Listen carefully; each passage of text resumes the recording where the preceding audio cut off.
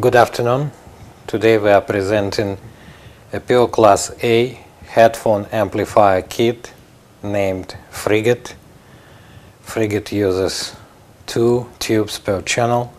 The tubes are 6922 and 6H30Pi. Both tubes are manufactured by Electro-Harmonics. The tubes in the left and right channel are matched with an aid of Amplitrax tube tester and a computer. In designing and building this headphone amplifier, we used best audiophile grade parts. Specifically, we used ALPS volume control, also known as a blue velvet. We used VIMA polypropylene large capacitance capacitors for interstage connections in the amplifier. We used Vishay Dell military grade metal film resistors throughout the amplifier, and we used large high quality electrolytic capacitors manufactured by Nichikan. This headphone amplifier has a built-in very low noise power supply.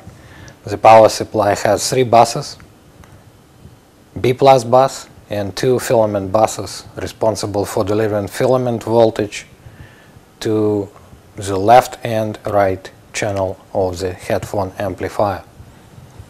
In this installation we are using 2 toroidal transformers. The transformer which is the closest to us is B+ transformer. The transformer which is the farthest to us is a filament transformer delivering low AC voltage to the left and right channels of the power supply, which then is converted to DC voltage and supplied to the filaments of the left and right channel.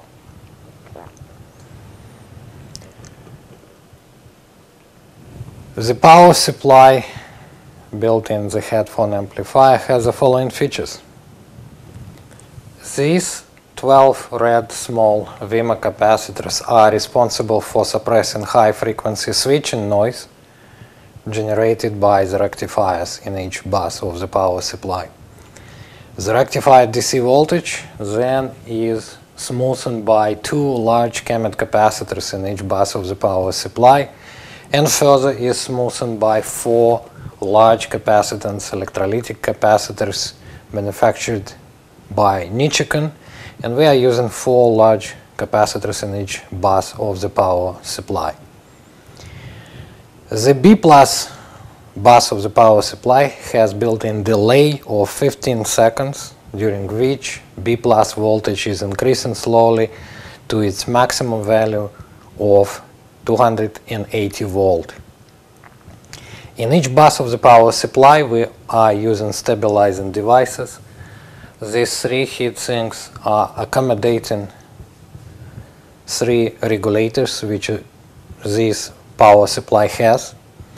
In the filament buses of the power supply we are using low drop voltage regulators Lima Delta 1084V, and in the B+ bus of the power supply we are using MOSFET transistor IRF 840. These regulators are regulating DC voltage and also are responsible for suppressing AC component which might be present in the DC voltage.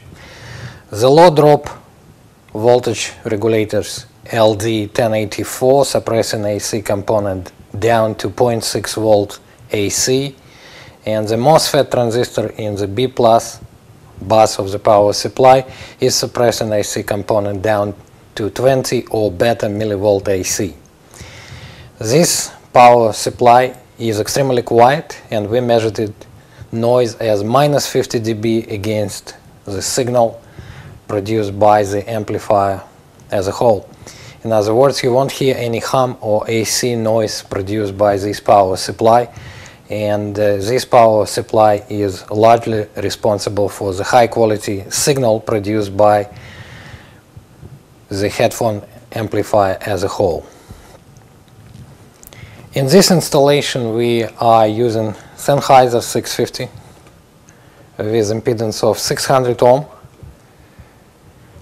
We also ran tests with low impedance headphones as low as 30 ohm of impedance, and in all cases ranging from 30 ohm impedance to 600 ohm impedance, this headphone amplifier was able to deliver a lot of power.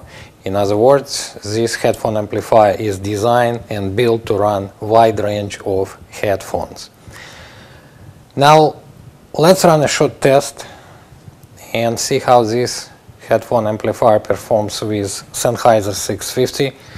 We will switch on some pop music and see the result of amplification produced by this headphone amplifier.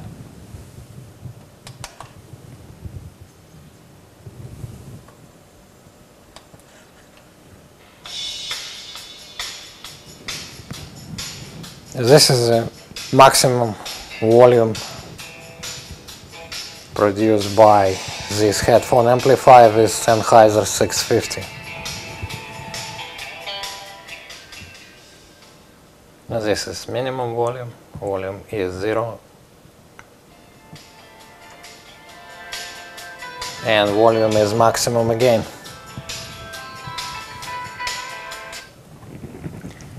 Additional information about this headphone amplifier is available on our website radiocraft.ca. You will find the schematic, user manual and tutorial assisting you in assembling this headphone amplifier Frigate. Thank you for watching and all the best.